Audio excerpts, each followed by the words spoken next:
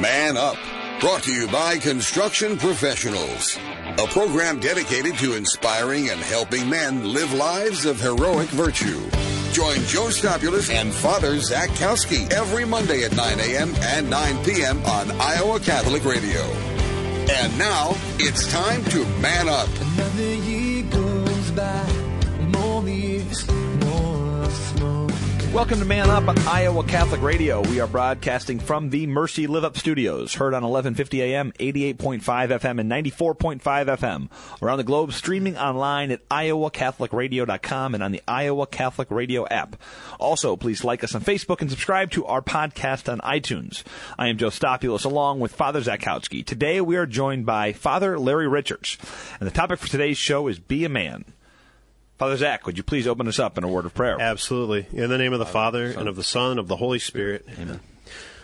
Heavenly Father, we ask you to send your blessing upon us, that we would be your disciples today, that we would be your hands and feet to all those that we encounter. Pray especially for those who are preparing for first reconciliation, for those who have been away from the sacrament, and for our priests who generously give of their time to act in the person of Christ to forgive sins. So we ask you to bless us this day and help us to listen to your Holy Spirit as we pray. Hail Mary, full of grace, the Lord is with thee. Blessed art thou amongst women, and blessed is the fruit of thy womb, Jesus. Holy Mary, Mother of God, pray for us sinners now and at the hour of our death. Amen. Our Lady, seat of wisdom, pray for us. Father, Son, Holy Spirit. Amen. Well, Father Larry Richards is on with us today. He is one of my all-time favorite men speakers, and I mean, I've mentioned this before, but when we had this show, we kind of thought of a guest list, and that he was one of the top people to have on, because to me, he speaks the language of men. He does not sugarcoat much. He is very direct and to the point. Very straightforward. But he's very he can be very gentle in doing that. I mean, he tells it like it is, and then he does it in a way that makes you laugh and then be serious about your faith. So I am thrilled to have Father Larry here. I listened to him a handful of times, but at the 2014 Christ Our Life Conference here in Des Moines, I got to listen to him be a keynote, then I actually got to interview him a little bit for the radio that day. And I mean, he is the best. So for those of you who don't know him very much, he's from Pennsylvania, and he is currently a priest in Erie, Pennsylvania, and he's a very, very sought after speaker. He does 45 engagements per year, 45 a year. And he's always back on Sunday at his parish. So he travels a lot. I remember when he was at the Christ Our Life Conference, it was a Saturday, and I said, you hang around for Sunday? He goes, nope, got to fly back. Got to be back in time for Sunday Mass because I got to be there for my people. And at the Adoration Chapel, it has a little sign saying where Father Larry Richards is and pray for the people he's talking to. So he is obviously very sought after, especially when it comes to men's conferences and men's issues. So we are thrilled to have him join us today for a conversation on Be a Man, but specifically we're going to talk about confession. So stick around. We're going to head to a short break, and when we come back, Father Larry Richards will be with us. Thank you, Construction Professionals, for underwriting our show, Man Up. Construction Professionals have been long supporters of Iowa Catholic Radio, and we've seen their work firsthand. It's very impressive. They do remodeling or new construction that is innovative, functional, and designing what you want. cpcustomhomes.com. My help comes from you. You're right here pulling me through. You carry my weakness. Welcome back to Man Up on Iowa Catholic Radio. We are broadcasting from the Mercy Live Up Studios, heard on 1150 AM, 88.5 FM, and 94.5 FM. I am Joe Stopulus, along with Father Zach Kowski, and today we are joined by the great Father Larry Richards. Father Larry is one of the most sought-after Catholic men speakers in the country today. He actually told me to say that. And he speaks on a variety of topics that relate to Catholic men living in the world today. His Lighthouse Media talk on the Sacrament of Confession has become the number one talk in North America on that subject. He hosts a call-in show, Open Line, on EWTN Radio on Thursdays at 2 p.m. Central. He was also a keynote speaker at the 2014 Christ Our Life Conference here in Des Moines, Iowa. He's a pastor in Erie, Pennsylvania, and is joining us today to discuss the topic of his first book, Be a Man. Father Larry, welcome to the show. Why, thank you. It's so good to be back on the airwaves in the middle of Iowa. I remember one of the last times you were on the airwaves with us. One of my first jobs ever interviewing anyone was you at the Iowa Catholic at the Iowa Christ Our Life conference. So that was I think you said it was the highlight of your entire priesthood.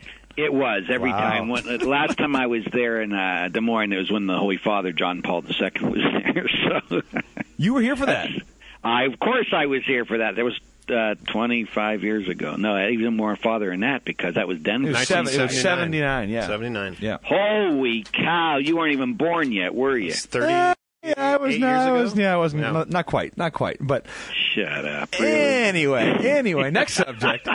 So Father Larry, our radio show has been on the air for about 2 years now, and we kind of said when we had the show, it's dedicated to helping men live the Catholic life. And when we made our first guest list, you were on it. Not surprisingly, when I think of someone who talks directly to men about where they're at, it was you. So we're excited to have you on today. And quite frankly, there's a lot of topics in your book, Be a Man, and I'm going to encourage that throughout the show today, is to get people to read that book, to buy that book, and listen to your talks. But I think more so than anything, you are one of the foremost experts, or at least preachers, on the topic of confession, and we wanted you on today to talk about that. So we're going to get right into it, because I know you love getting guys pumped up to go to confession. So got it. First and foremost, Father Larry, why don't I go directly to God? Why do I need to go to a priest?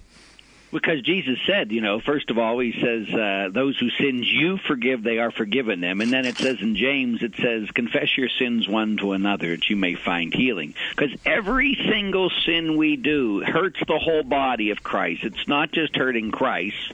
So, again, like let's say you beat up your brother, and then you go to Jesus and say, Jesus, I'm sorry I beat up my brother. And Jesus would say, excuse me, you hurt your brother. I want you to go tell him you're sorry too. Oh, I don't want to do that. And that's what people do, because most of our sins, every single sin affects the whole body. So if we go to Jesus and say, Jesus, I'm sorry, he says, I love you and I forgive you. But now you got to ask all your millions and millions of brothers in my body and sisters to ask them for their forgiveness. I can't do that, Jesus. I know. That's why I gave you a priest who represents me and the whole body. So can you walk us through the sacrament? I'm assuming we have listeners out there who have not been to confession. Can you walk us through what it would look like? It is the most wonderful thing in the world, because in the Sacrament of Confession, you encounter Jesus through the priest. And what God does in any sacrament is he makes real what's happening spiritually. So most people feel, if anyone, they go around with these masks on, and they think, if anyone really saw me, they would not be able to love me. If anybody ever saw my sins, those things I hate most about myself, the things I'm most embarrassed of, they couldn't love me. And so when you go to confession, the first thing you do is you go in there and you say how long it's been, or if it's your first time, it's how long since my last confession, and these are my sins.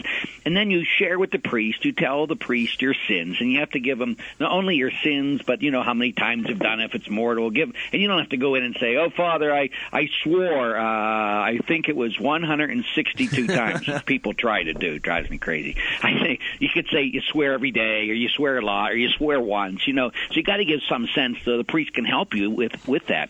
And then you just get rid of your soul, get rid of your sins. And then the priest will usually talk to you about it, and then he gives you absolution, and he'll give you a penance.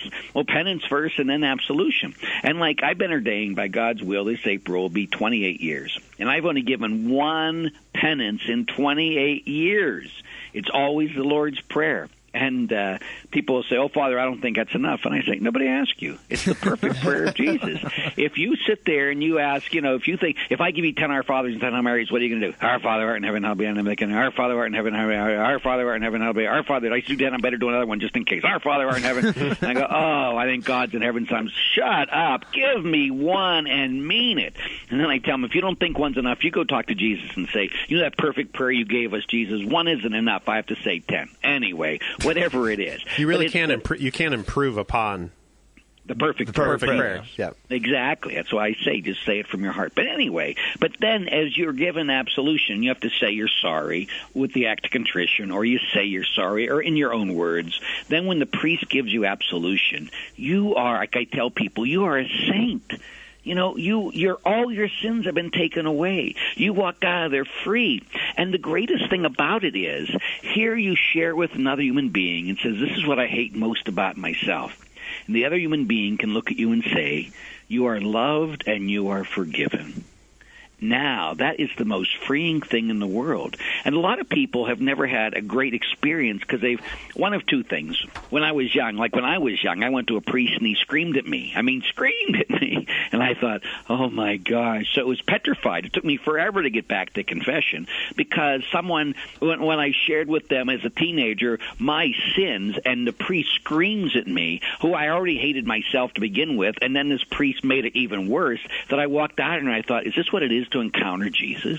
And it isn't what it is to encounter Jesus. And Pope Francis says it again and again. He tells us priests, the confessional is not a torture chamber. You know, it's the place where you are most loved, and it's the place where Jesus takes what he did on the cross and covers you with his precious blood so that you can be redeemed and forgiven.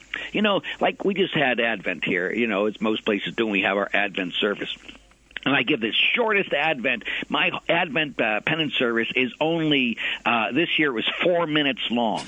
And people go, what the heck? I do the gospel, and it's Matthew's gospel, and I just say the one thing, and it says, and you will name him Jesus because he will save his people from their sins.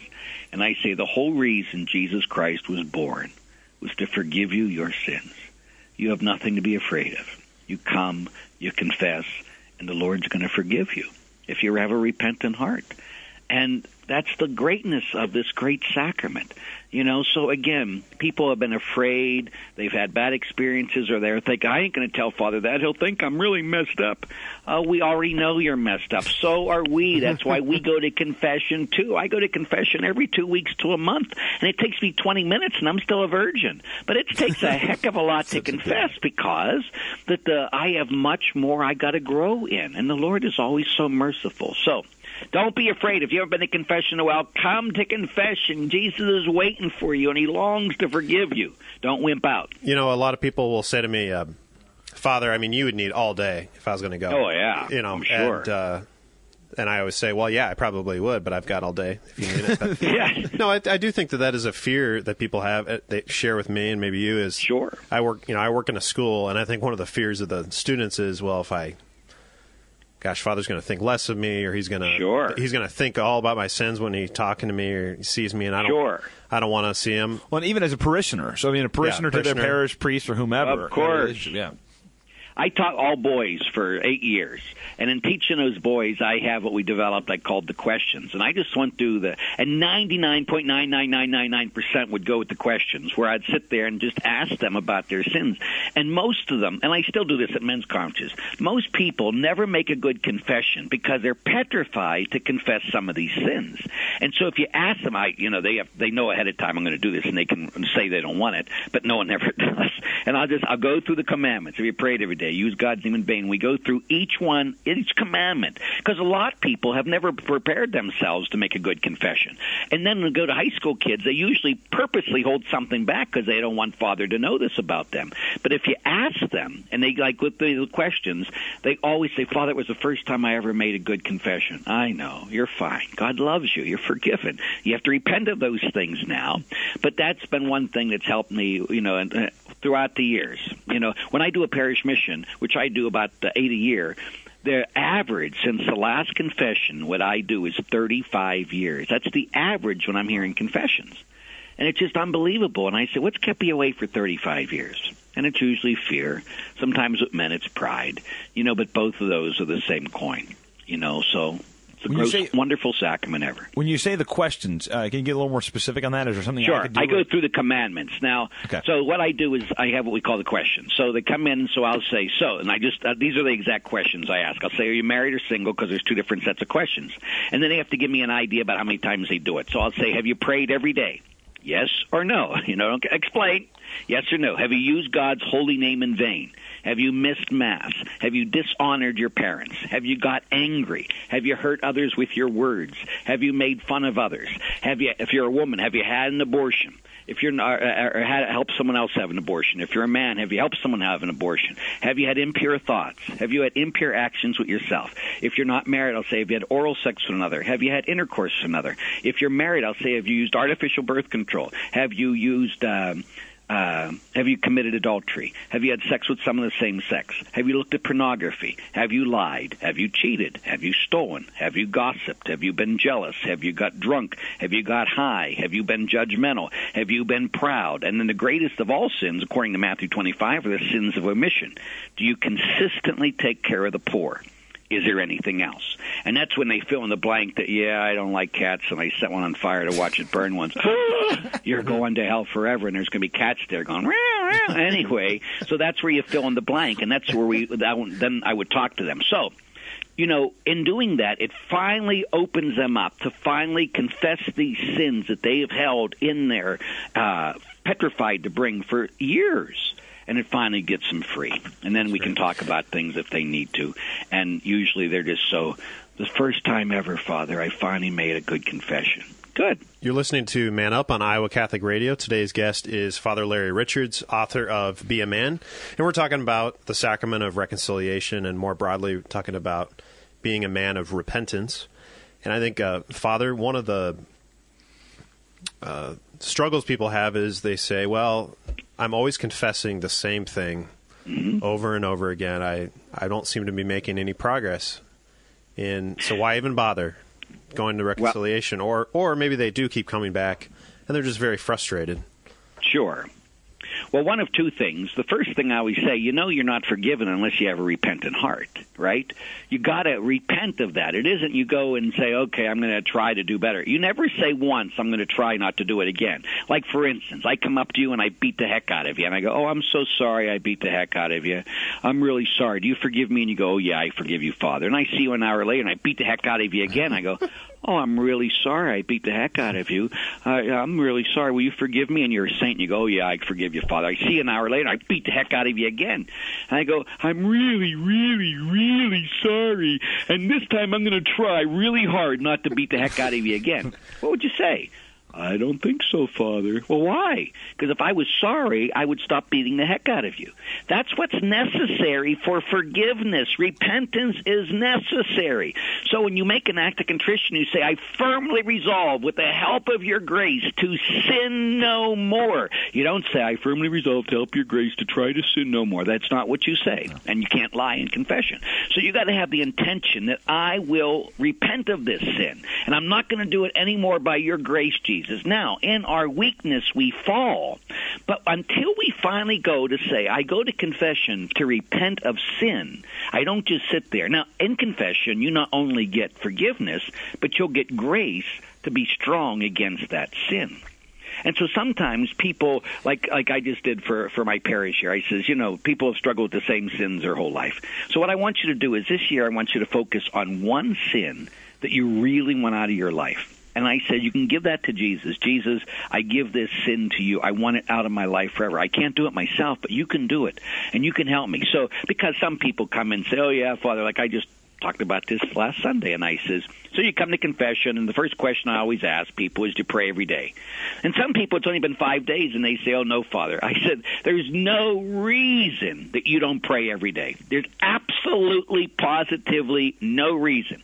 So you got to have a repentant heart that, Lord, I'm going to pray every day for the rest of my life. And when you do that, then God gives you the grace.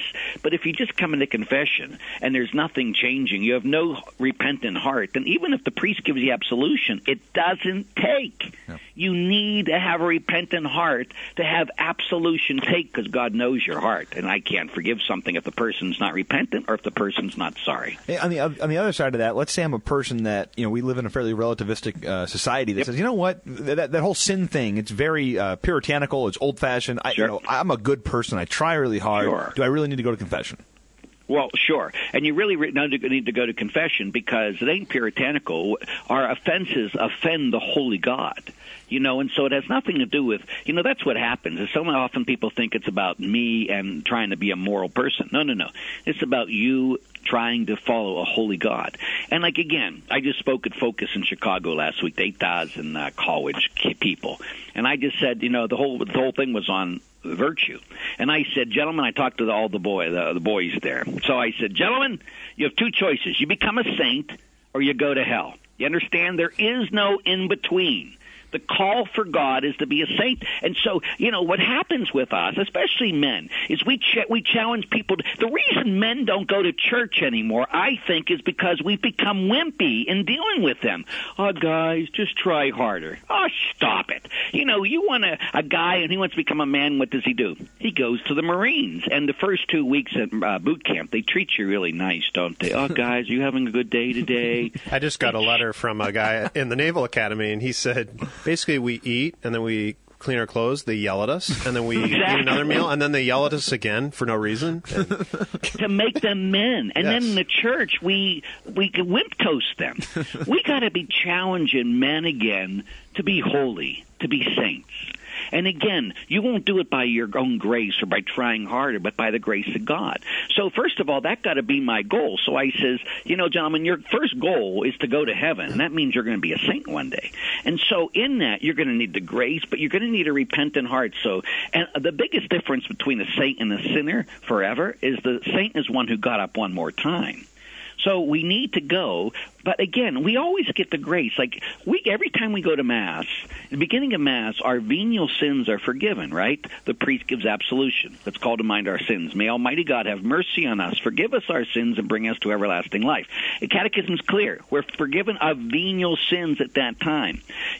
Now, to go to confession, we always need to confess mortal sins, and we need to go to confession at least once a month to kill our pride, because pride gets in the way. And so it isn't just, again, as I talked about earlier, when people say, oh, Father, it's been a year, I haven't done much, I go, that's the problem. The greatest sins are the sins of what do you call it? I just talked about it earlier. Omission. Sins of omission. Yep. Mm-hmm. According to Matthew 25, most people will go to hell because they failed to take care of the poor. They failed to reach out in love to others. They failed. And people don't want to hear that. But you need to hear that, because that's what Jesus, who gave us the final exam questions. This is what's going to happen on Judgment Day. So it's a constant growth. That's why we constantly got to grow.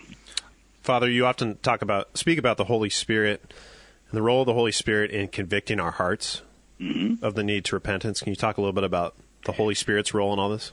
Absolutely. In my book, I have 4 chapters all dedicated to the Holy Spirit, because the Spirit of the living God, remember that's what came upon Jesus when he was baptized, and the Spirit led him into the desert.